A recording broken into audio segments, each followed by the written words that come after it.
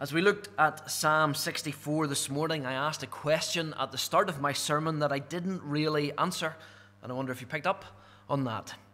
Psalm 64, which we looked at, sets out the troubles of God's king who is plotted against by a rowdy mob of wicked men, and it records for us his prayer for preservation and protection.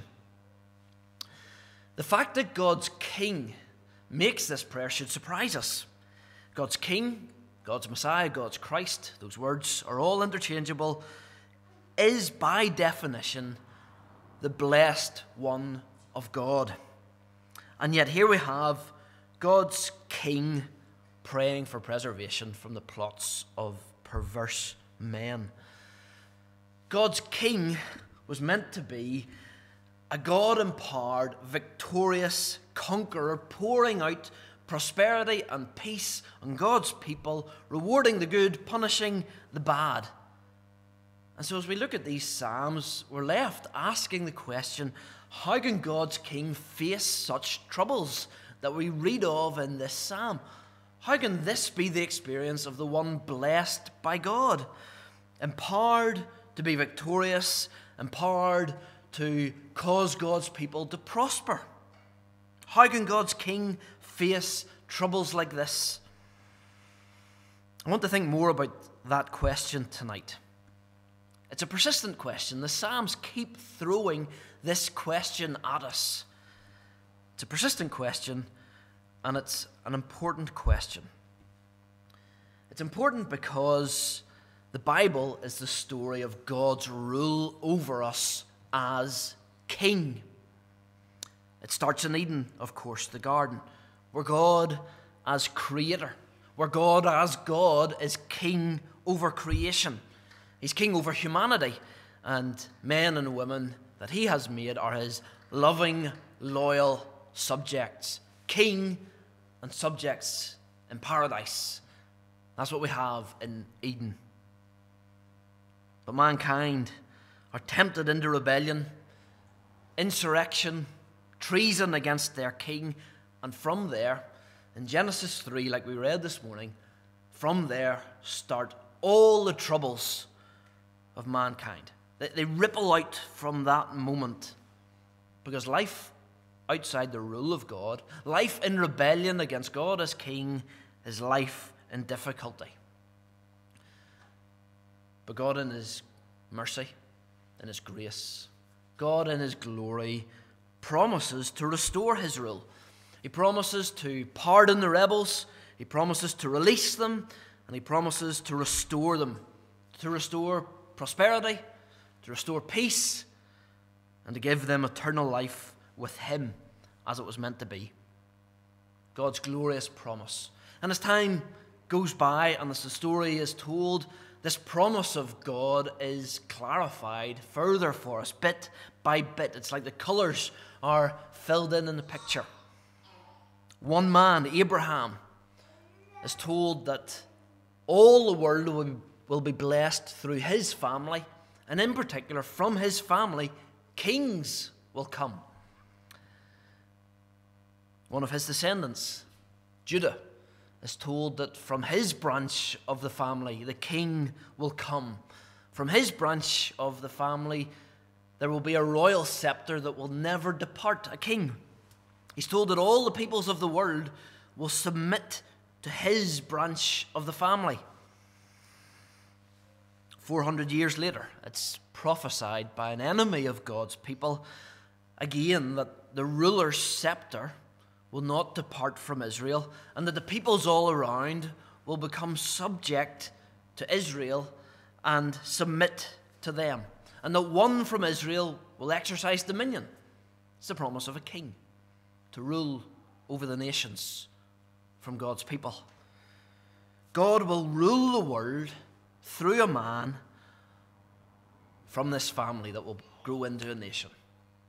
God will rule the world through a man from this family. The blessings of God's rule over the world, peace, prosperity, eternal life, they'll come through one man. They'll come through a king. And here we have God's blueprint for redeeming and restoring the world through his king. If you know the story, you'll know that God gives his people his first king, Saul. He's tall, he's handsome, he's rich, he's well connected, but he's a disaster. He fails to defeat the Philistine invaders.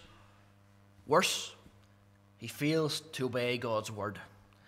The problem with Saul is that he too has a rebel heart. He too has a rebel heart. But God, ever full of mercy and grace, says to his people, I will give you a king with a heart like my heart. A king with a heart after my heart. He'll not be the obvious choice, but you judge by outward appearances. I look at the heart. And so it is, we're introduced to David, the writer of this psalm. He comes into the picture in contrast to Saul, the king after the people's heart. He's presented as the one after God's heart. And he's empowered with the Holy Spirit to rule God's people. God's chosen king, his blueprint to restore a rebellious, ruined world. God's gift to bless the world with peace, prosperity, and eternal life in all of its fullness.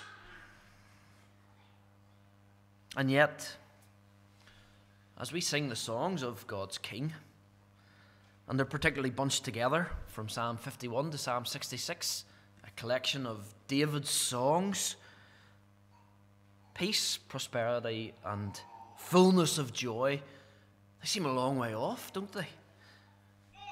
What we see is struggle, pain, danger, seeming defeat. If we were to read Psalms 52 through to 60, we'd see David dealing with very specific opponents and enemies, one after another, right throughout his reign. God's king facing opposition and danger.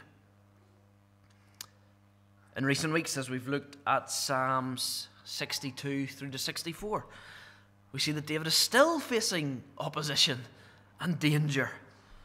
And these three Psalms, along with Psalm 61, form a group of four. They're the prayers of God's king. The prayers of God's king from the struggle. These are the prayers of God's king from the struggle. Listen to his prayers. Have your Bible open and we'll skim through them and look at some particular points. Psalm 61, verse 1. Hear my cry, O God. Listen to my prayer. From the ends of the earth I call to you when my heart is faint. Lead me to the rock that is higher than I. He's banished. He's at the ends of the earth and he's praying that God would protect him and bless his king. Verse 6. Prolong the life of the king. May his years endure to all generations. May he be enthroned forever before God. Appoint steadfast love and faithfulness to watch over him. Psalm 62. He's attacked and battered. Verse 3, but here he is praying, pouring out his heart, reminding himself that God is a refuge. Verse 8. Trust in him at all times, O people. Pour out your heart before him. God is a refuge for us. His prayer from the struggle. Psalm 63, verse 1. O God, you are my God. Earnestly I seek for you. My flesh faints for you, as in a dry, weary land where there's no water. He's in the wilderness. He has nothing but a longing for God. Verse 9, he tells us, he reminds himself that his opponents will be judged. They'll be defeated. But, verse 11, the king shall rejoice in God, and all who swear by him, all who serve him, shall exult. For the mouths of liars, the opponents will be stopped. The king and his people will have reason to rejoice. Psalm 64. Hear my voice, O God, in my complaint. Preserve my life from dread of the enemy. Hide me from the secret plots of the wicked, from the throng of evildoers. It's a prayer for protection from hidden danger. The king is in trouble. He's confident of vindication before the world, verse 9, and he's committed to rejoicing, verse 10. Let the righteous one rejoice in the Lord and take refuge in him. Let all the upright in heart exult. Here are the prayers of God's king in the midst of the struggle. The prayers of God's king in the midst of the struggle. Here's the point, friends. Well, 2 points. The king faces enemies. God's king faces enemies. And secondly, God's king prays in the struggle. God's king faces enemies. It's not all plain sailing as God reestablishes his kingship, his kingdom on earth. It's not all plain sailing. God's king has God's power. He's empowered by God, the Holy Spirit, God himself. He has God's promises. But he spends his time on the run, in exile, far from home, far from family, hounded even by his own family, facing murderous plots. To gather up the language of these 4 Psalms, he's faint, he's far off, he's attacked, he's battered, he's longing for God's presence, and he's ambushed suddenly from shooters in the dark by their secret plots. It is a struggle to establish God's kingdom again on earth. We see a struggling king in these 4 Psalms. But we see a praying king too. He prays as the struggle goes on. His response to the struggle is to seek God's help. He asks God to establish his kingdom, fulfill his promises, and bring all mankind to ponder and rejoice in God's own works. He's praying from the midst of the struggle. He's a struggling king, but a praying king.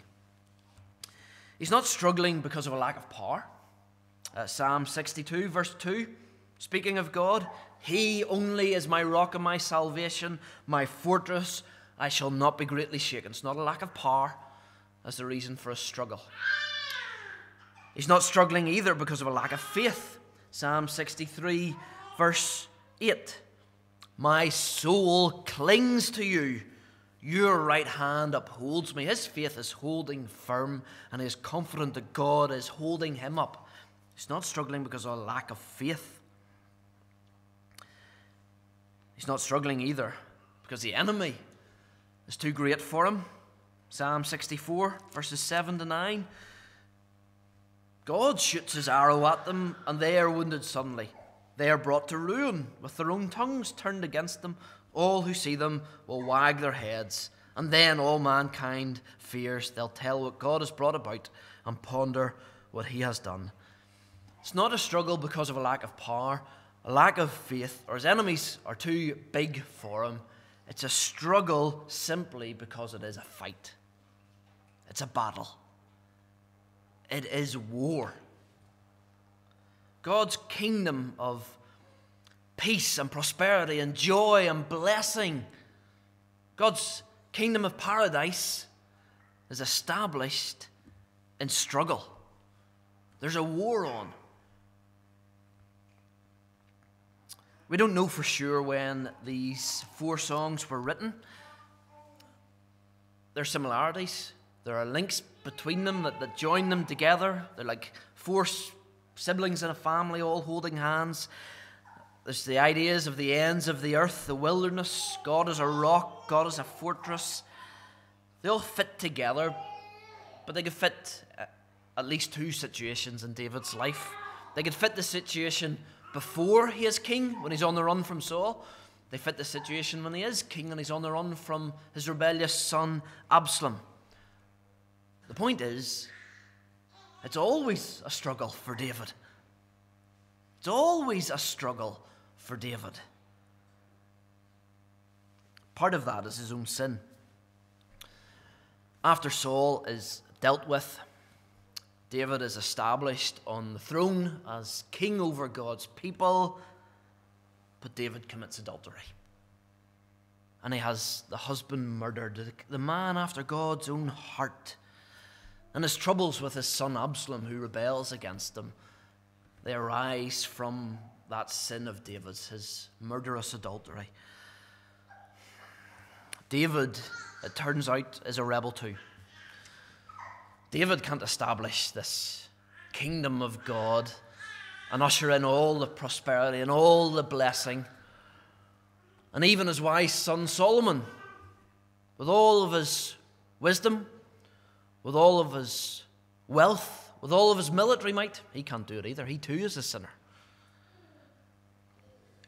1,000 years later, one of David's descendants would appear on the scene. He would be a preacher, and his first sermons would declare, "Repent, because the kingdom of God is at hand. The kingdom of God is near." And he did a whole host of miracles that brought what to the earth?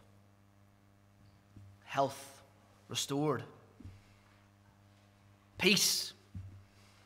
Evil defeated and cast out. Food, plenty of food.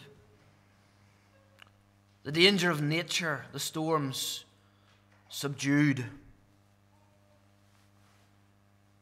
It's the kingdom. God's rule over creation and men and women. Even over Satan. And he claimed to be God's glorious king, the Christ. And his followers saw it and gave Jesus that title, Jesus Christ. It's not his surname, it's his title. Jesus King. Jesus Blessed King. Jesus God's King, bringing God's kingdom. But it was a struggle to establish the kingdom. He too found himself in the wilderness, attacked by Satan, tempted. He too was plotted against by evildoers, if we use the words of Psalm 64. He too was plotted against by evildoers who planned to thrust him down, to use the words of Psalm 62. They sought to destroy his life, to use the words of Psalm 63. The Jews couldn't understand this. A suffering Messiah, that's a contradiction. Surely God's power and God's work will be unstoppable and obvious. Surely. But didn't they have all the pointers in front of them in these songs that many of them knew off by heart? The king would have to fight and struggle to establish the kingdom. It was a struggle, but God gave him victory. To use the words of Psalm 64, the thoughts of Psalm 64, God used the weapons of the enemy against the enemy himself. They nailed him to the cross, but he used the cross to conquer them. And he rose victorious, victorious over sin, victorious over Satan, victorious over death. And he rose and rose and rose to the right hand of God to be crowned King of heaven and earth at God's right hand. God's King. And what is he doing now? He's offering to pardon rebels, to release them and to restore them, to restore prosperity and peace and give everlasting life. The King is offering life under his rule, life under his blessing. But the struggle for his kingdom isn't over. The enemy forces are doomed, but not yet fully defeated. It's like the walls of the city have been breached, but the whole city is not yet subdued. We don't yet see as the writer to the Hebrews tells us, all things under the feet of Jesus. We don't yet see Jesus as the mighty conqueror of all. And his people still struggle. We still struggle with sin. We still struggle with temptation. We still struggle with doubt. We still struggle with fear and worry. We're under attack. We face opposition. It is still a struggle until he comes again. I've said it many times. Please don't miss this. It shouldn't surprise us that the Christian life is hard. It's good, but it's hard. And we shouldn't be caught unawares by that. We live in this struggle. The king is on the throne, but the enemy is active. We are still in the wilderness of this world. We are still attacked, battered, plotted against, shot at, sometimes literally, always metaphorically. It's still a struggle. But it won't always be a struggle. The king's first coming, what was it like?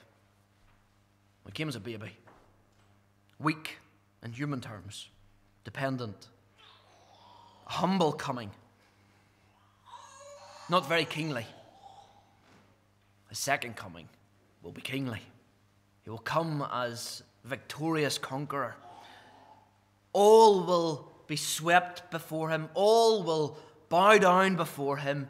Every person will acknowledge that he is Lord. Now, friends, is the struggle. Every day is the struggle, but not always. Not always.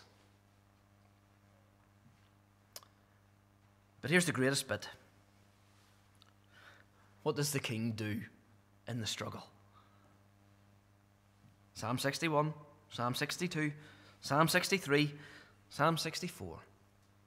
The king prays in the struggle. His kingdom is still in the struggle phase, not yet in the victory, final victory, full victory.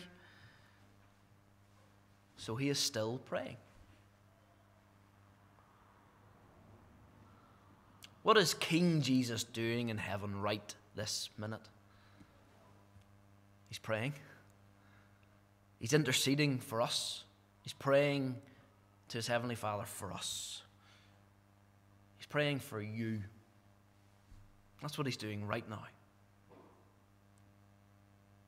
When Mum died a few months ago, one of the bitterest thoughts about it was that I've lost one of the people who undoubtedly prayed the most for me.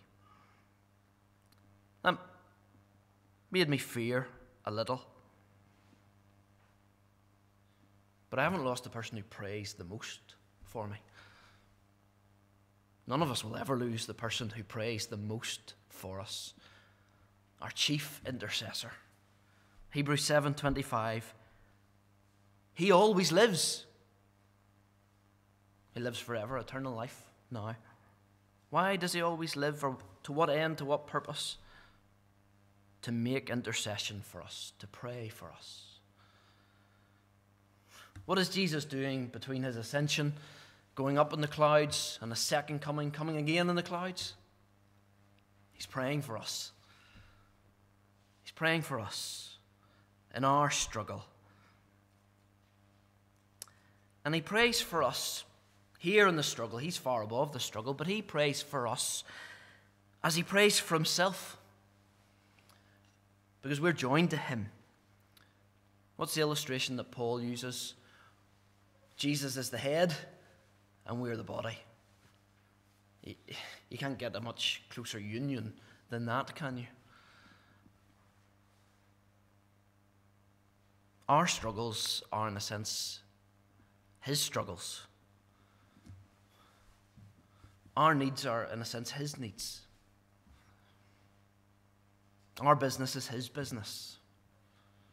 He is high and lifted up and far above it all, but his body is here on earth still in the struggle.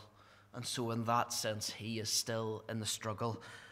And so he is still praying for us. And in that sense, it's almost like He puts our prayers and our needs that we have in the first person. In a sense, Jesus, as our head, joined to us in the closest possible union and bond, prays in language of I and me for us, because we are him, we are his body.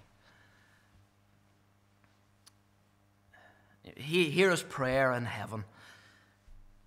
Psalm 61, verses 1 and 2. Hear my cry, O God, listen to my prayer. From the ends of the earth I call to you when my heart is faint. He is not faint in himself, but his people are. His body is. And we are bound so tightly that our fate, our identity, so tied up with his, that when we're attacked, he's attacked. And whenever we're faint, in a sense, he is faint. And he prays with us. Our words become his words. And he is praying for us. And his prayers are perfect. And the Father delights to hear the prayers of his Son, the one with whom he is well pleased, his beloved Son. And he delights to give the Son whatever the Son wants, because the two of them think the same. And so if the Son wants it, the Father wants it, because it's right and good, but also because he loves the Son. And so Jesus Christ, the Son of God, our King, is praying these things on our behalf, for us, taking our words and making them his words. Listen to what he is praying for you, to his heavenly Father. Psalm 61, verses 1 and 2. Lead me, lead my body, the body of which I am the head, to the rock that is higher than they are. 61, verse 4. Let them dwell in your dwelling place, even as I am. Let them enjoy the closeness that I have under your wings. Psalm 61, verse 8. Let them join with me in eternally praising you. Bring them here to sing with me as they lift up their voices Lord's Day by Lord's Day. Let them join with me in the chorus in heaven. Psalm 63, verse 5. Father, satisfy them with the finest of fellowship with you, even as I have it in heaven. Psalm 64, verse 4. Father, hide them from all the secret plots of wicked men, the evil one. Hide them, protect them. Friends, you and I have one praying for us. And he's one who knows the struggle of this life. He knows the struggle of obedience. He knows the temptations we face. He knows what is best for us. He knows what the Father wants. And the Father loves to hear him and loves to answer him. And he's the one through whom God is sending prosperity and peace and eternal life, fullness of joy forever. And so when you feel the struggle of the Christian life, remember the King's prayers for you. He is praying for you. Amen.